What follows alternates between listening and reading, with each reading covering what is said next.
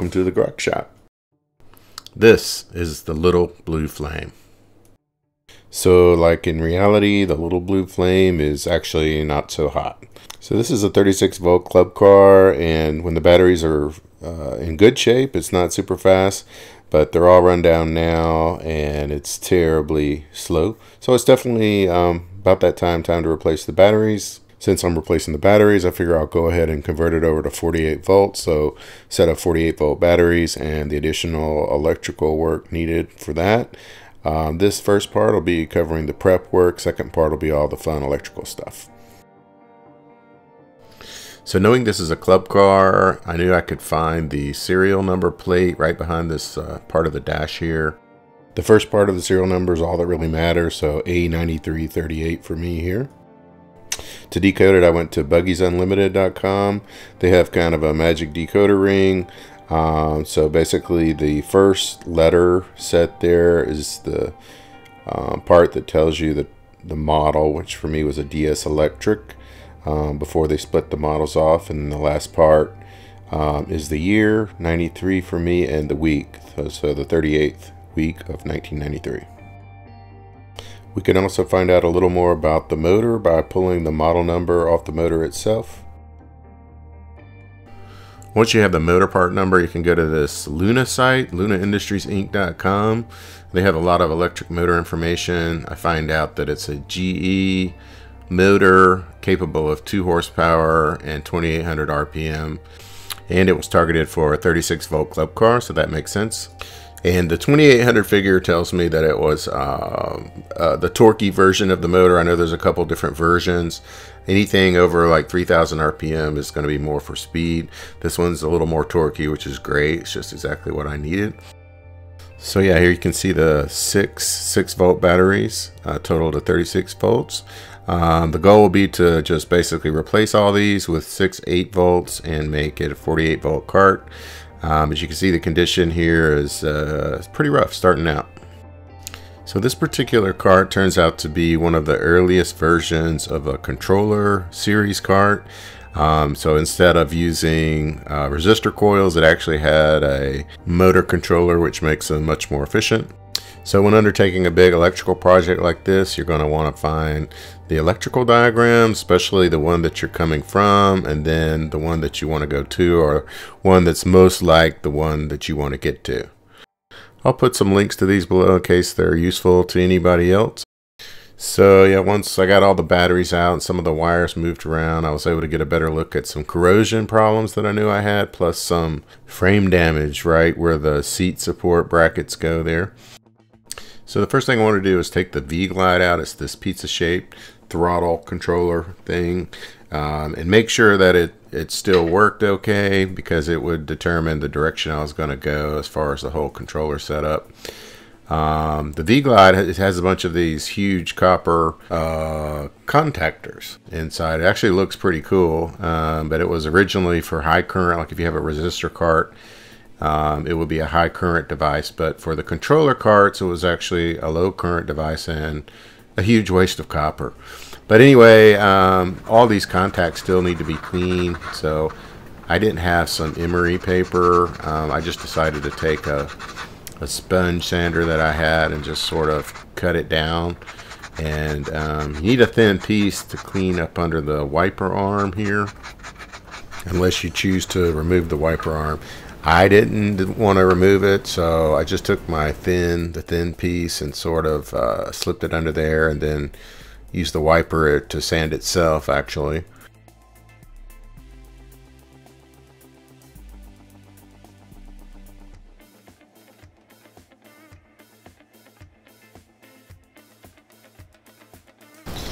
So at the end of the day, you should pretty much have shiny copper surfaces on all those contacts and on the wiper.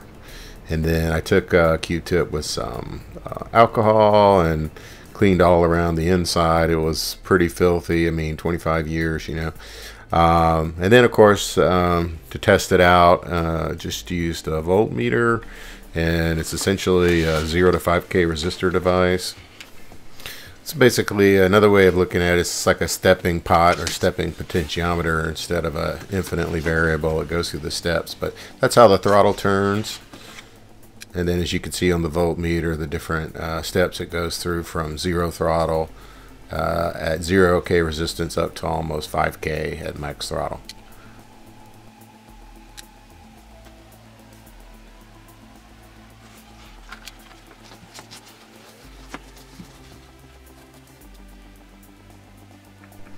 Now, when taking this thing apart, I had some problems with these brass standoffs. And then, of course, you know, finding a replacement can be a bit of a challenge. I found them online, though. I can put links to that as well below. So since it still worked, I knew I could use the V-Glide for throttle control.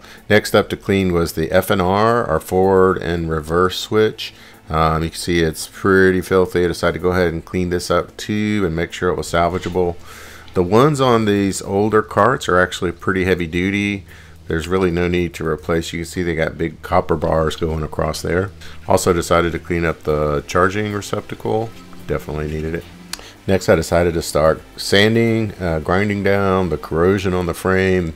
It really needed it. I decided to use this stripper disc with an angle grinder. It was definitely very effective, much better than the wire wheel approach. I'll put a link to that below. For the corrosion where the frame was eaten through really bad, I decided to replace with some straight bar aluminum. I got it at Home Depot for pretty cheap. Notice that I use countersink bolts for this. You don't want anything poking the bottoms of your batteries. But you could also use angle aluminum. You can grind off the old angle aluminum if you want. I just decided to repair it. So instead of re-welding those broken seat brackets, my cart had this other piece of aluminum that was stuck in there. I guess someone had kludged it or something to try to repair it before. I had my welder just weld that piece directly on. I think it turned out much stronger than the old brackets.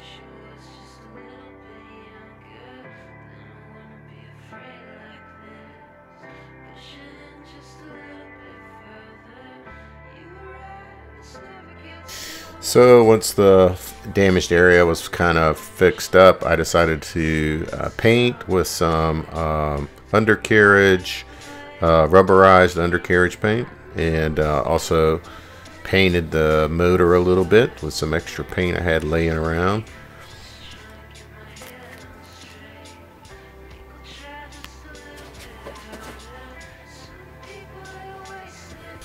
I also painted the axle tubes, which were showing a little bit of rust, sanded them down, put some black enamel undercarriage paint on there. Using this new seat support bracket thing, I knew I had to make some holes for carriage bolts. So I manually did that with a drill and a jigsaw. Here you can see the bolt progression. The original carriage bolts on the right, and then the one that came with the controllers in the middle, and the one I ended up using is the one on the left. Now, with everything torn apart, I figure it's a good time to go ahead and change out the transaxle oil or rear end oil. I've never done it in the 5 years I've owned the cart. It's probably never been done at all, so get her done. To change the oil, you have to take out the fill bolt and the drain bolt. And that drain bolt, it was stuck pretty good. Ended up using a little lever there and got it on off.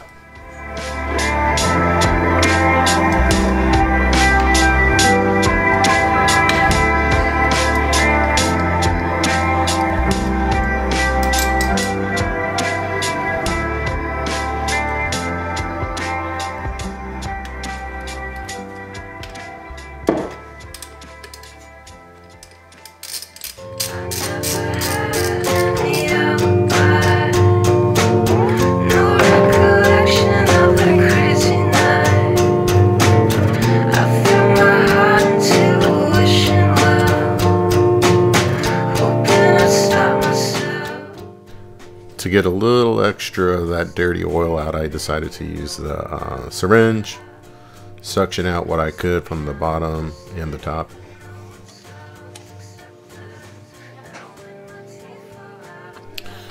For new oil, I decided to use 30 weight Royal Purple, and I think 30 weight is what the tech manual calls for in most cases for this model.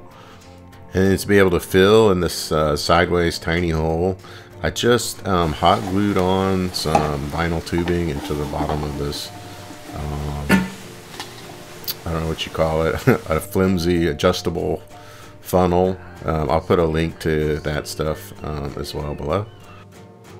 Before putting the drain bolt back in, I decided to do a little flush.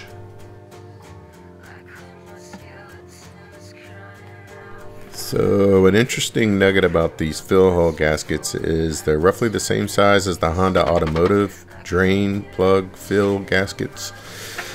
And if you have a Honda, that's mighty convenient. So I happen to have a huge baggie of those lying around. They're really cheap from this place on Amazon. I'll put a link to that below if anybody needs it.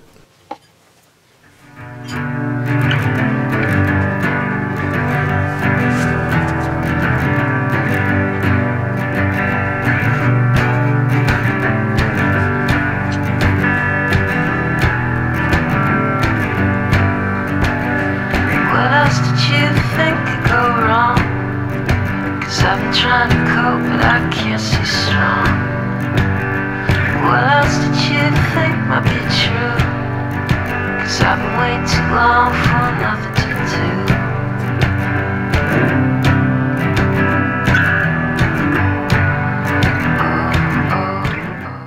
So yeah, it takes a while to fill this with this tiny tube, but you just basically fill till it starts to flow right back out at you out of the fill hole, and that's when you know you're done.